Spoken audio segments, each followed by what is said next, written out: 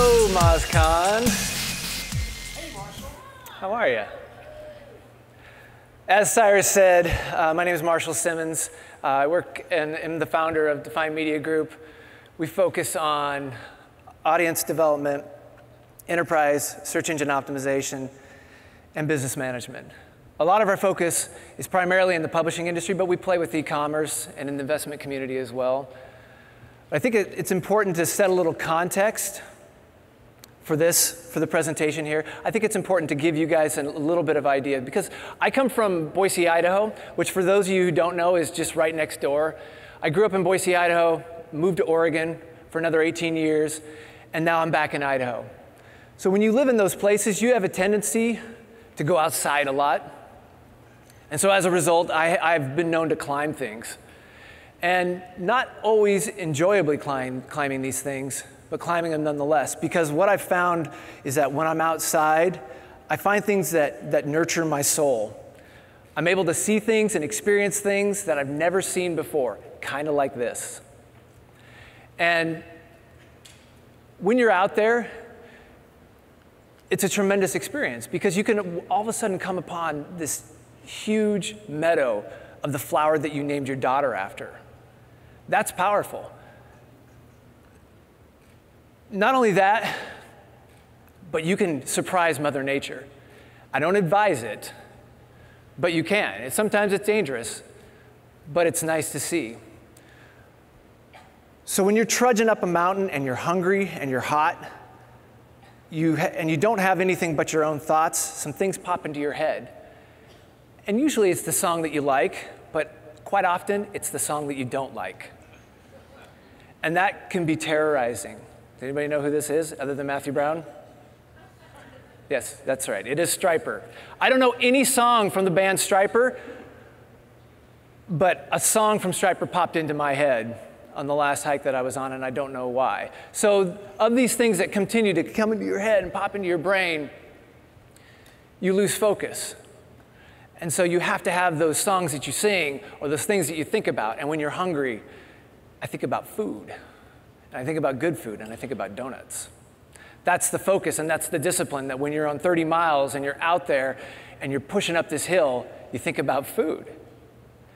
Now, when I started doing all this, I did it wrong. That's my pack on the left. And we are on a 3-day, 50-mile hike, and I took 62 pounds on my back because it was the Boy Scout experience. I wanted to be prepared for everything. I took every tool, and these other guys just laughed at me. And that's dangerous to do, and I don't advise it. And what I learned over this period of time is now I've reduced my pack to the one on the right, which is now 10 pounds of base weight, which is a heck of a lot easier, and I brought the tools that I need, not the ones that I wanted. And the third thing that I do when I'm out there is I count my steps because it gives you something to do. And we have a lot of data available to us. And if it's the Fitbit or if it's the Nike Fuel Band or the Garmin, you can see, and you become a more efficient hiker because I can see what I'm doing, how I'm doing it, where I'm doing it, and what I need to be doing. And all this data is available to me. And it's extremely powerful because now we can turn this into this sexy data. Right? And we're inundated with sexy data. It's everywhere. Publishers are embracing this data, and it's becoming extremely useful. It's useful in ways that we haven't even seen before, but we start to see publishers starting to utilize this data in a way that tells stories. And these stories become powerful because it connects us. So for example, this is an incredible visualization of a company, and you can find this at IP Viking, that's tracking in real time every cyber attack that's happening around the world.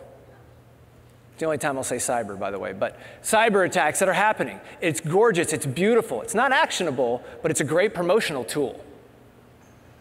We also have access to every one of the weather satellites that NOAA makes available to us. So we can track what's going on with air currents, temperature, specifically wind. If you're a pilot, you can zero down to the airfield to see wind velocity. Very actionable, very cool data, and beautiful. The New York Times has embraced this big data journalism and used it in a number of different ways, whether it's talking about an avalanche, whether it's a dialect quiz that you may have taken, Or it's this, where they actually just took Google Map data that everybody has access to, took Google Map data and located a specific neighborhood in Detroit, 43,000 properties that are on the brink of foreclosure. And they took a statistic, a number, 43,000 or 10% that you hear on the radio that goes in and out, and they made a story out of it. And they connect you to it because you look at these people's homes and you see this is a visceral experience. This is not just journalism. This is an experience that you can only have if you're utilizing this data and collecting in a way to make the story possible, to make and really connect with users. That's powerful data. 538 that everybody has been talking about, Rand talked about it yesterday. They did some incredible coverage that made big data cool around the World Cup. If you haven't checked out, they have a bracket for America's best burrito. Highly actionable.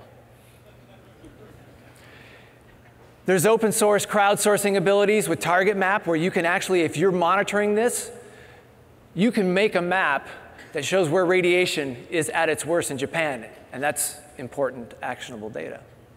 But by far the best, in my opinion, is this guy that collects every set list the band Phish has ever played since 1983. And he makes it available.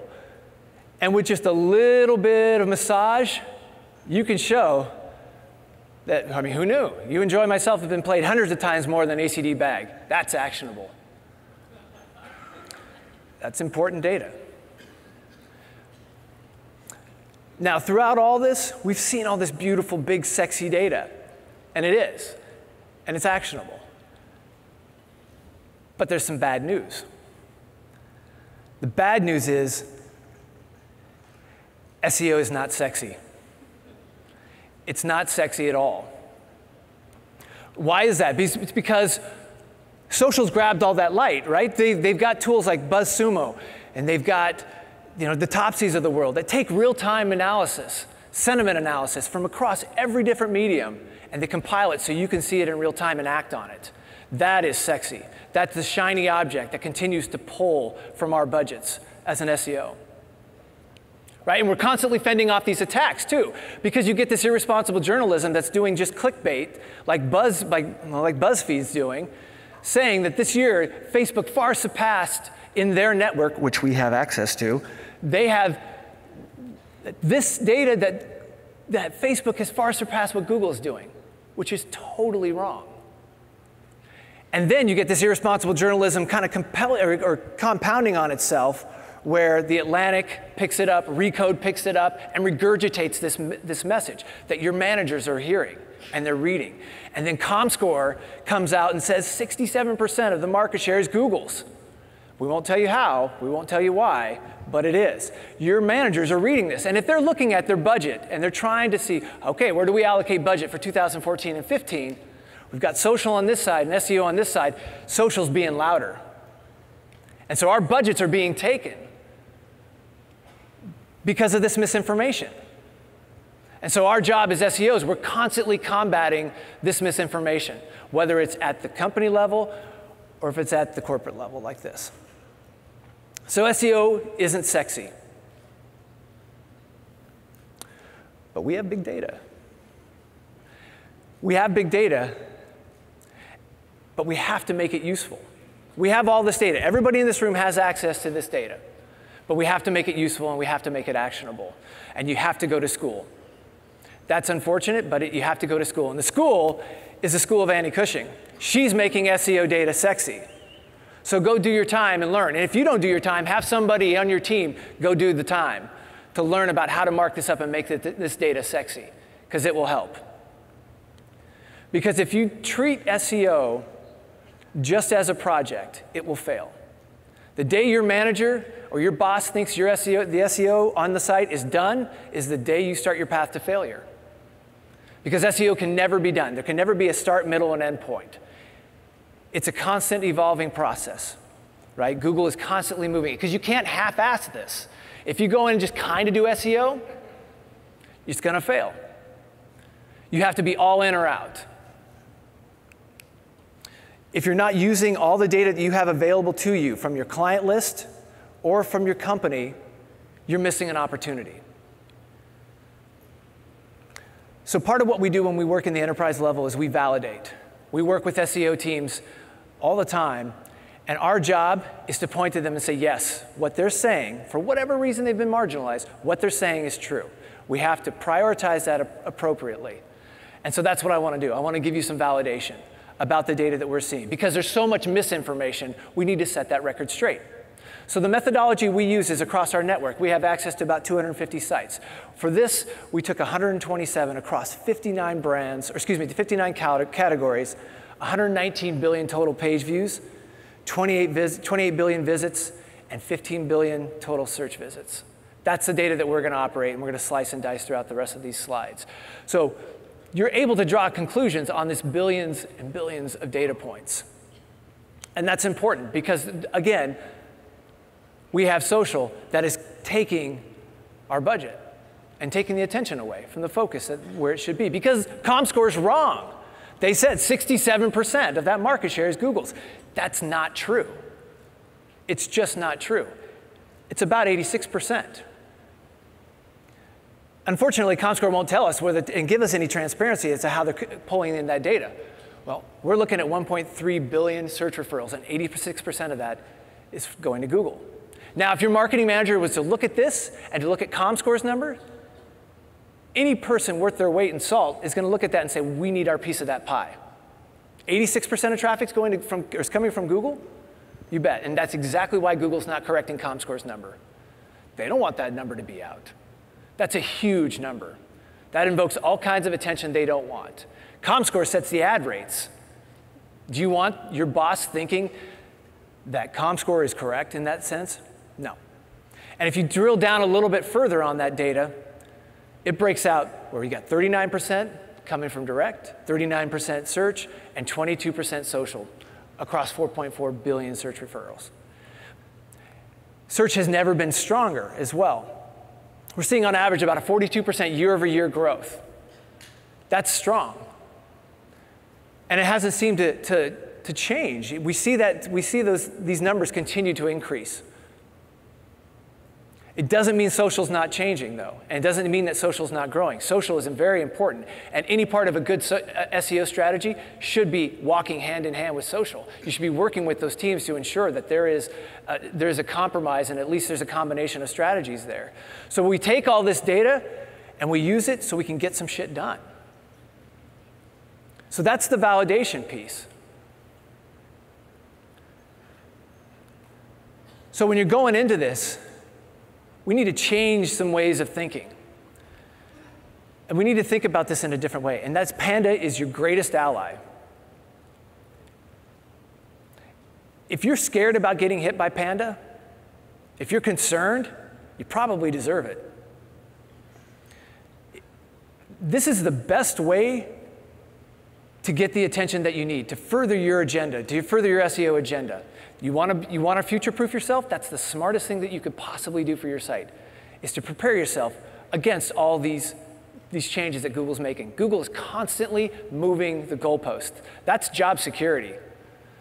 That's why SEO is going nowhere. That's why SEO will never die, because Google keeps changing what's happening, and they need somebody to interpret it. So we are the interpreters. There's no smarter move than to future-proof yourself, so when your boss comes to you and says, what are we doing about Panda? You've got an idea. Or what can we do to prepare? We've got an idea behind that. We've got an agenda that we want to push. That's the best thing that could have happened to us.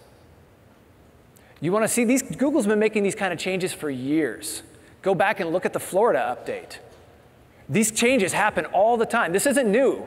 Panda isn't new for all of us, for a lot of us in this room. We've seen this. We just don't care about it. It just gets the noise out of the way so we can get that traffic. So far as the strategy is concerned and the tactics are concerned, as we pointed out, there's so much misinformation that the first thing that we have to be doing is training, reinforcing a message. Because as organizations grow, as there's turnover, we have to continue to reinforce this message. And we should be training at every level. The editorial teams, product teams, tech teams. Why wouldn't you be talking to the biz dev teams or legal to make sure that any contract that goes out the door for syndication is future-proofed, or at least you're preserving the link equity or the domain authority of the site? You should be training everybody in the company, upper management, as much as possible. There's so many things to talk about. You could talk about keyword research, video, images, how to write title tags, how to write headlines, and you should on a monthly basis because people get caught up in their deadlines and they forget about SEO. Editorial teams love to forget about SEO, and they have to go back and retrofit, and it's too late. If you're dealing with Google News, it's the first one that gets in.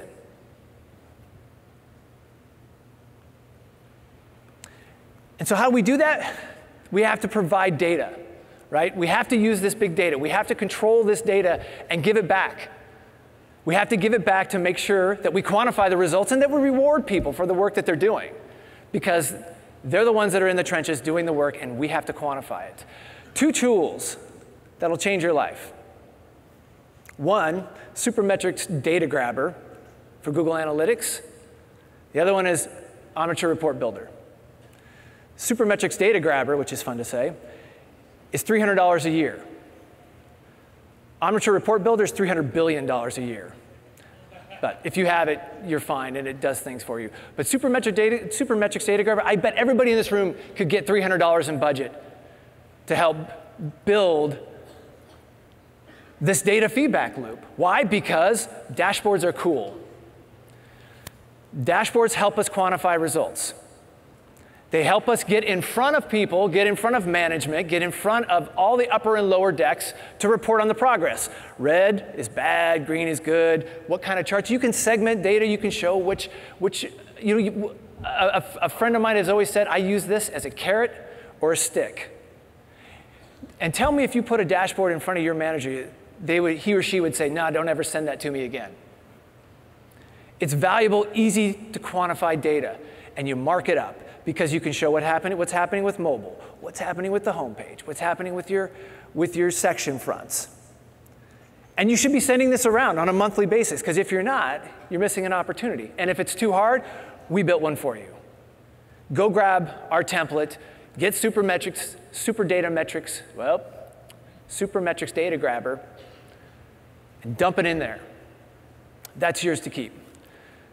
So for a second, let's go back in time. 2012, image search, Google did this. You clicked on an image, it would load your site in the background with a pop-out. 2013, they changed to the carousel. You clicked on an image, oop, no more site, right? They give you attribution, but no more site gets loaded. So what happens to traffic? It plummets. This isn't news, right? This 2013, image traffic just tanked. And that really sucked. Because image traffic was a great resource, is a great source of traffic that effectively came to a halt. And so what did Google say about this?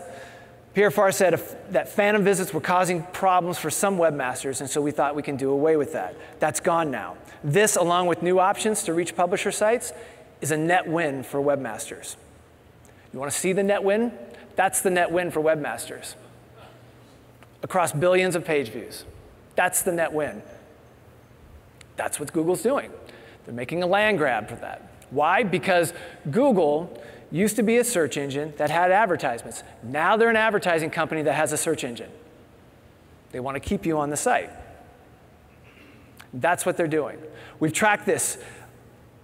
We've tracked this for 18 months now, and it looks like image traffic is effectively gone.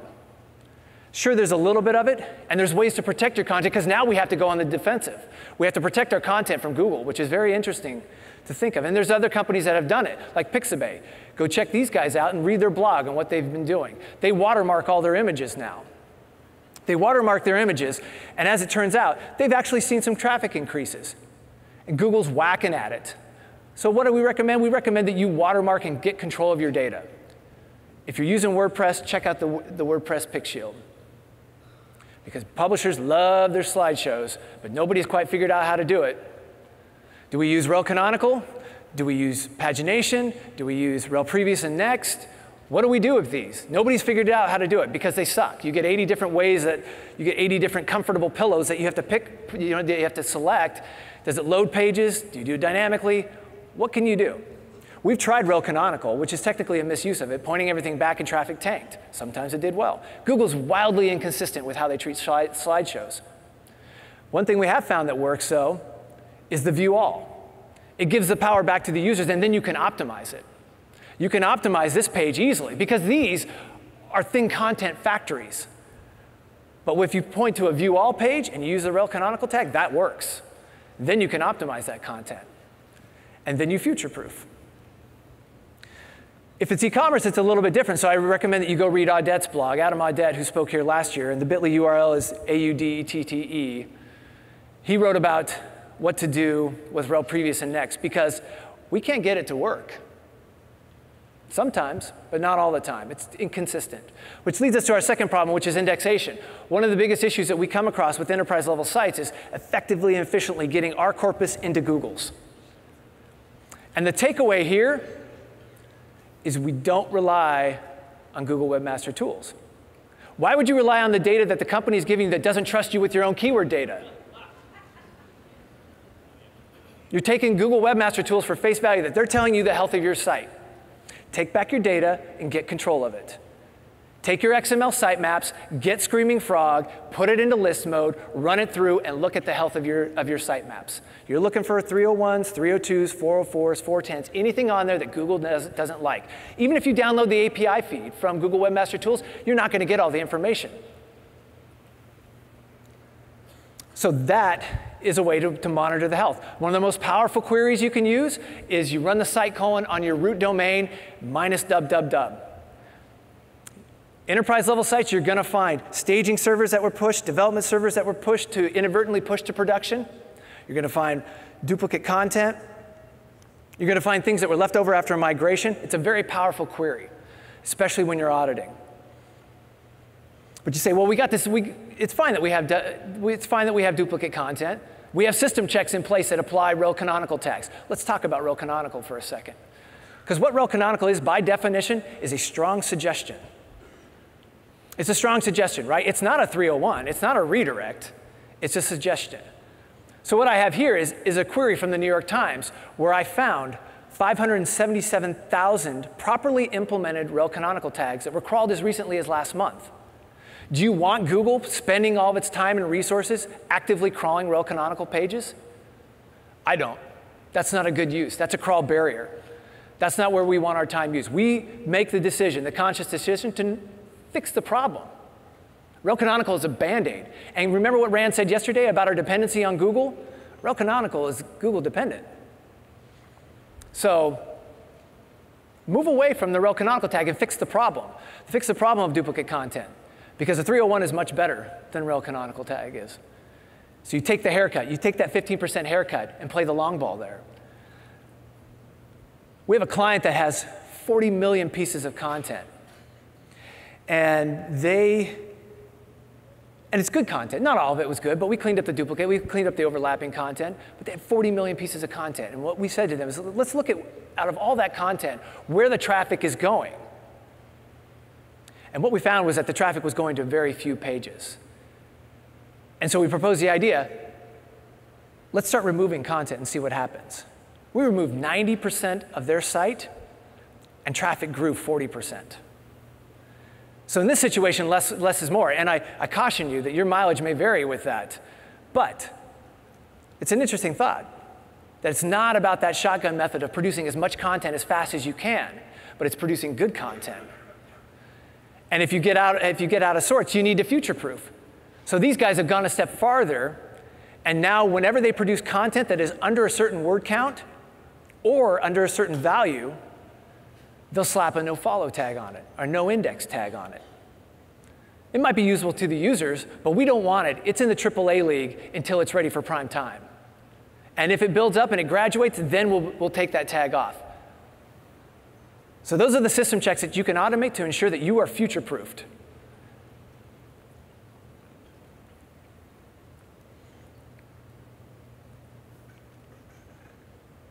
So it wouldn't be we can't talk about publishing unless you talk about Google News, because Google News is an excellent side door into the web results.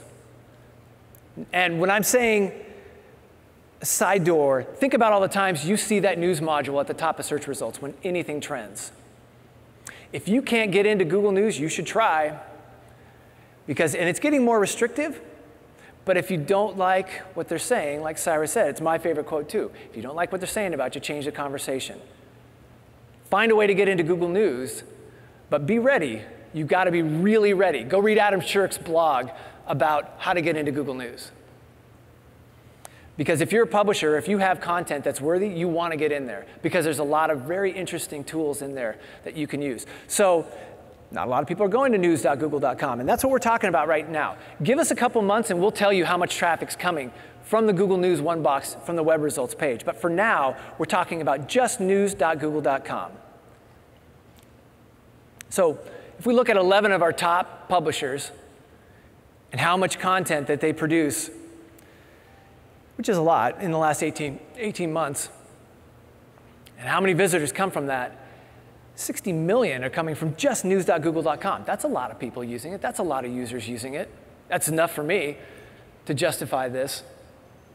And there's a lot of things going on that we don't necessarily need to get into because there's a lot of data around it. But the Google News keyword tag, it's useful, but it doesn't supplement the fact that you need to be writing good headlines and you need to be training around good headlines and titles. There's a standout tag, which looks cool, doesn't have a lot of traffic impact, and there's workflow issues because you only get 7. But a little known secret about this is that you get as many as you want if you're using the standout tag for other pieces of content off-site. So if you have sister sites, why wouldn't you be using it? Why wouldn't you be using the standout tag as much as you can? And then there's the editor's pick. And this is for the people that have customized their Google News experience, where you can actually see, like we used to do with My Yahoo, you can customize the modules. And there's no traffic impact by using this, but it's just an RSS feed, so why wouldn't you?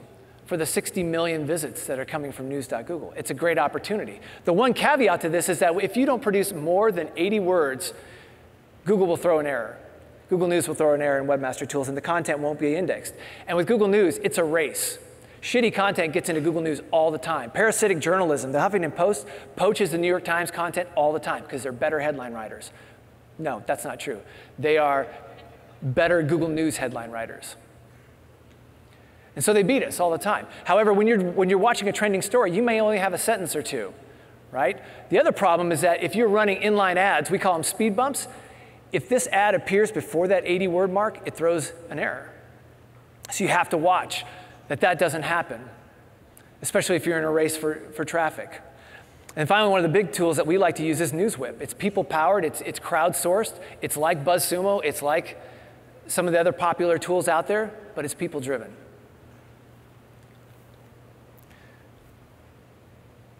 Google Analytics versus Omniture. This data is very interesting to me because these are on sites that are running both at the same time. So the takeaway here is the blue line, Google Analytics is underreporting, Omniture overreports. So if you're running Omniture, you absolutely should be running Google Analytics for a second data point. Like Kyle said yesterday, what's better than one data point? 2. And as SEOs, we're often asked to predict, if we want resources, if we want headcount, predict what those changes that you're proposing, what they will make. What kind of traffic increase will we see? If you have 2 data points, it's a heck of a lot easier. We all have to do that. We all have to try to project. So if you can run 2 data points, absolutely. It's free. If your boss says, oh, but Google will get our data, Google has your data. That's not the problem. Ask Mike King what Chrome is doing when it's on your site. If you're looking for competitive analysis, your new best friend is SimilarWeb. It is eerie how accurate their information is. It's so eerie that they won't tell you how they get it, which means it's valuable. And some of it is free, and it gets expensive real quick. But this is cool. Competitive analysis, that's your new best friend. The motherlode of all big data that you have access to is your log files, your server files. Everybody in the room technically has access to it. Getting it is a different story because it's ugly. It's ugly as sin, and parsing it and making sense of it isn't easy. For example, we took a big publisher and took 30 days of data, which was an insane amount. It's like 28 gigs, just 1 month of data. And we parsed it, and we said, how many times did Googlebot request content from our site? And it came back and told us, we found Googlebot coming in 1.3 million times a day.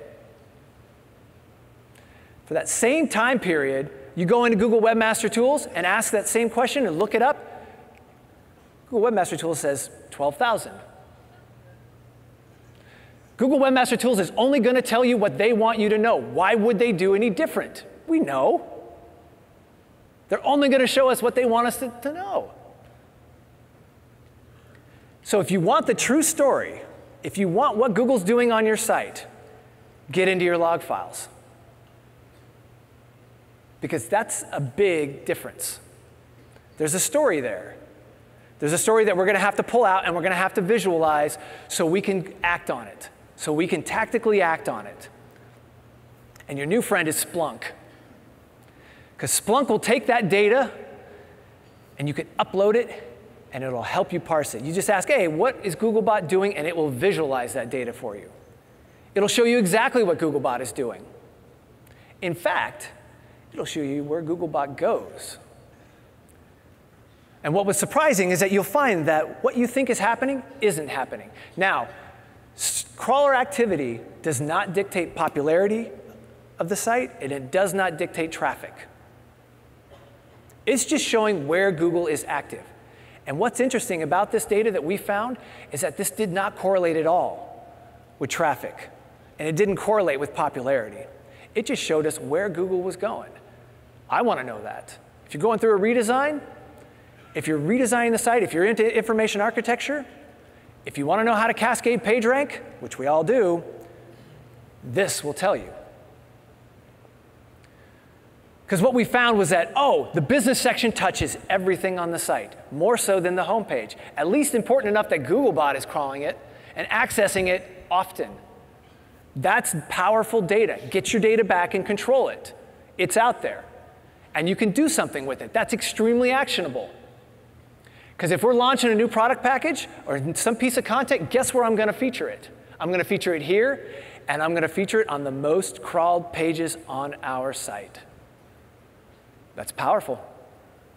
And that's extremely actionable. And the pages that you're seeing there probably aren't the pages you think they are. Because they're not the most popular, and they're not the most trafficked. They're just the most actively crawled. So if your site is too big for Splunk, there's other tools out there. There's Weblog Expert, there's Exact Trend. And they'll visualize all this data. They'll help you make that story that you need to connect with upper management. And if you're interested in this, the starting point is David Sotomano's piece that he did for the Moz blog 2 years ago. It's a great entry point. And the bit.ly URL is just mozlog files. That's the starting point. The guy knows what he's talking about. You should read it if you're interested in it. So the roadmap kind of looks like this. You got to constantly be training. You have to reinforce the message. SEO isn't the most important thing in your organization to anybody else but you. You got to create those dashboards to quantify the efforts, to give that feedback loop. Grab our dashboard. Read the blog. Watermark your images. Protect your assets because Google's not giving you the traffic, so you might as well protect it. You got to play with rel canonical and rel previous and next because it's not necessarily consistent. It's not doing what Google always says it's doing. And with slideshows, just point it to view all. That's what your users want. And you can't rely on what Google Webmaster Tools is telling you. We are past that point. So take that data back. System checks to automate because sometimes less is more. Google News is great, gives us chocolate cake. Always run Google Analytics under Omniture. And don't forget the real story, what log file analysis can tell you about your site. So last thing is I just wish for everybody these rolling green hills on a downward slope because that's the easiest, but you gotta have a lot of intense challenges because it makes us better at what we do and it makes us better as people. So thanks for the time. It's really nice to be here. Thanks.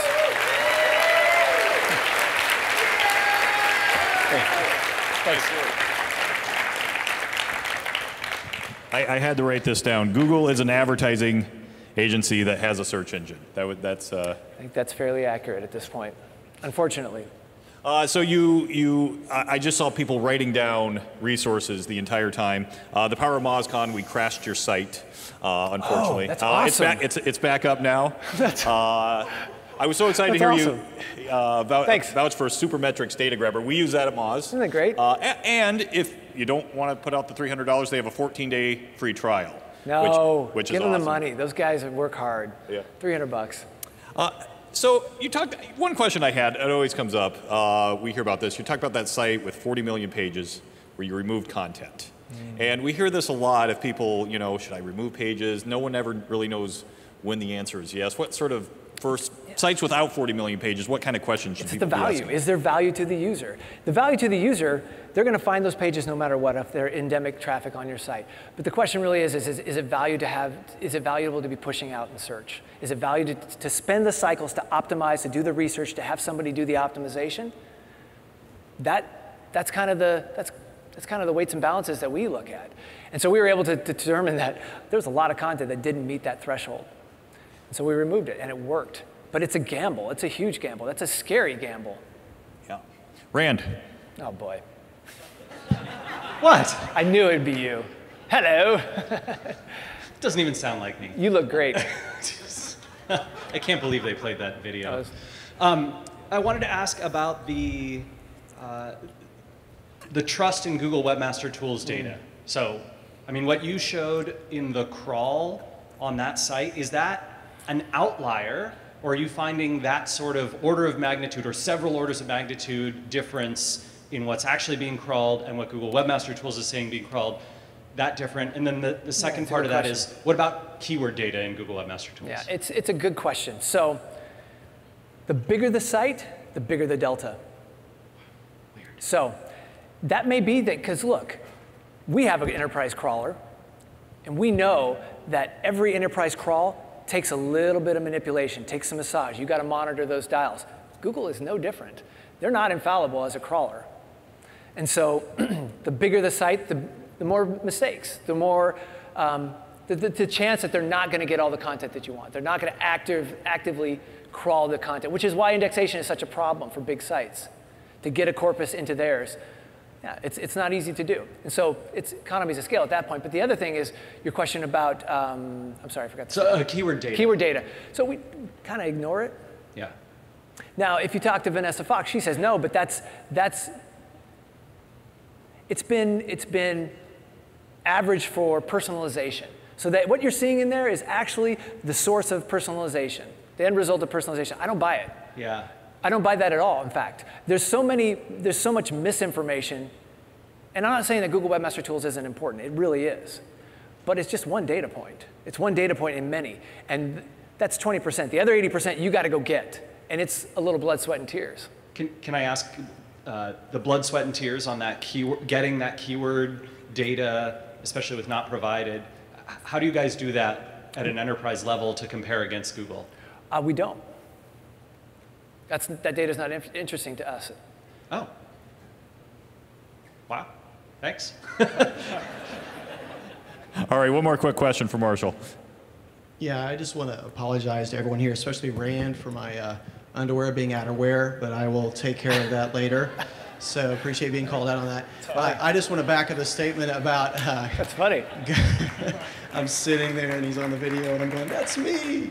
And you're tucked too, dude. Yeah, well, no, I'm tucked because it's a polo. I'm on the golf course. I don't know. I figure. We need a ruling on that, apparently. Yeah, I don't know. I've got dress pants. Sorry. Are